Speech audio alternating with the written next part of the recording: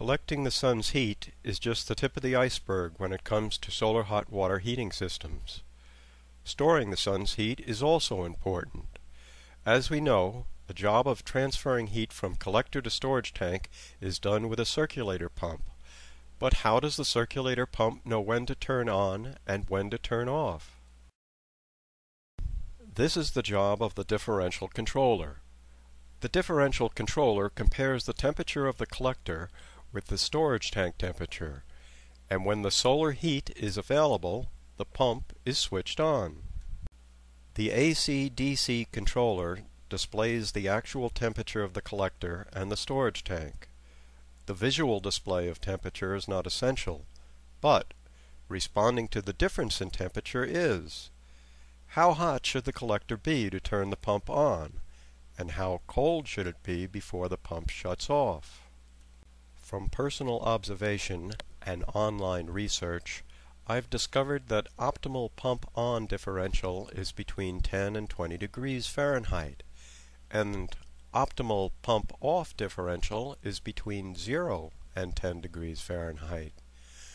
The differential adjust pot should cover this range.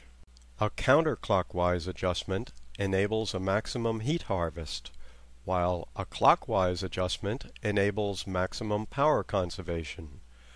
Small photovoltaic-powered systems require a clockwise setting, and AC-powered systems with unlimited power could use a more counterclockwise adjustment to collect more heat. Let's take a closer look at the basic differential controller circuit so we may better understand how it works. This controller uses thermistors to sense a change in temperature. How do thermistors sense temperature? A thermistor is a simple device that changes resistance as temperature changes. We'll be using a 5K negative temperature coefficient thermistor, or NTC.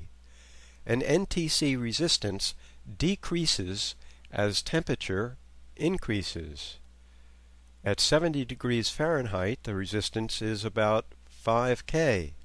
At 90 degrees Fahrenheit, the resistance of the thermistor is 3.3K.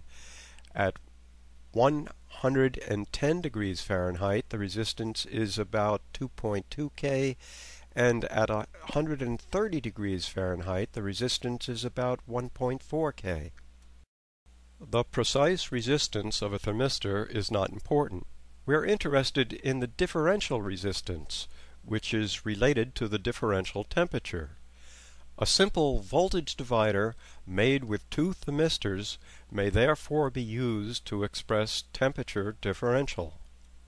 If we use a 5-volt supply across the thermistors and both thermistors are at the same temperature, the resistance of the collector sensor and the resistance of the storage sensor will be the same, and the voltage at the common junction will be half the supply voltage, or 2.5 volts. The differential input voltage is buffered by the first op-amp and fed into the positive terminal of the second op-amp. Here, the input differential voltage is compared to a voltage selected by the differential adjustment pot. If the input differential voltage is a little higher than the selected voltage, the op-amp is activated and the relay is turned on. In this illustration, the collector and storage tank are at the same temperature. Notice that the input differential is 2.5 volts and the pump is off. Let's now raise the collector temperature. The collector is now 8 degrees higher than the storage temperature, and the differential input is 3.0 volts, but the pump is still off. When the differential voltage reaches 3.5 volts, the relay is activated and the pump turns on. But how long will it stay on? A cloud blocks the sun and the collector begins to cool. The differential input drops to 3.0 volts, but the pump is still on. Finally, the differential input voltage reaches 2.8 volts and the pump shuts off. At this point, the collector is only about 5 degrees hotter than the storage tank. This differential may always be adjusted as needed. Let's take a close look at the operation of a basic differential controller in action. Okay, we'll be raising the temperature in the collector. Remember, this is the collector thermistor, so I'm going to raise the temperature here, and we'll see what happens to the differential voltage, the differential input voltage. But the first thing I'm going to do is I'm going to make an adjustment on this pot so that it's totally counterclockwise. This will maximize the heat harvest for the differential controller. In other words, the pump, or in this case the bench grinder, will come on at the lowest possible temperature difference. Now, when I add heat to this point, you can see the temperature starting to go up. Well, the temperature is going up, but you're just going to see the differential input voltage, and that's rising. So now it's up to 3 volts. Remember, it was close to 2.5 before. That's because we're lowering the resistance on the thermistor. All right, so at about 3.2 volts, the pump comes on, or in this case, bench grinder. Now, if you take a look at that differential input voltage, you can see that it's starting to drop as the thermistor starts to cool down. When it gets, when the temperature of this thermistor approaches the temperature of this thermistor, the resistance on both of them will be the same, and the differential voltage will be about 2.5 volts. Now, what I can also do is I can raise the temperature on the storage tank thermistor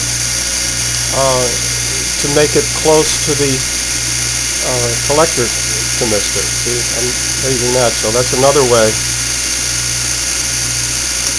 Okay, so at about 2.45 volts, the pump shuts off. And that's what we want. We have a latch circuit that's built in to do this. So we want to get as close to as possible to the storage tank temperature to maximize the heat gain. But if we want to maximize energy conservation, we're going to be turning the potentiometer in the other direction. So we'll turn this potentiometer totally clockwise, and now we'll raise the temperature of the collector probe and see what happens. Okay, now raising the temperature, you can see it's up to 2.7, 2.8, 2.9. All right, now it's 3.2. It's still not on. So this temperature that I'm going to be raising it to will be a differential temperature between the two, between collector and storage tank, of about 16 degrees. And that should come on at about 3.8 volts. Let's see. Don't make me a liar now. Come on. Oh, there it goes. So at about 3.8 volts, the bench grinder comes on, or the pump comes on. I don't have a pump, sorry. But now you can see the differential voltage starting to drop. It's getting closer and closer to the storage tank temperature. Remember, when it reaches 2.5 volts, it'll be the same. But if we want to conserve power, we want it to come off a little sooner than that. So let's see what temperature comes off at. Okay, it's 3.03. All right, so at about 3 volts, the pump shuts off. This would be a differential temperature between the collector and the storage tank of about 10 degrees. Now, you'll be able to make this adjustment, and you'll be able to decide how long you want the pump to come on, if you want to maximize the conservation of power or maximize heat gain. It all depends on how you adjust this potentiometer.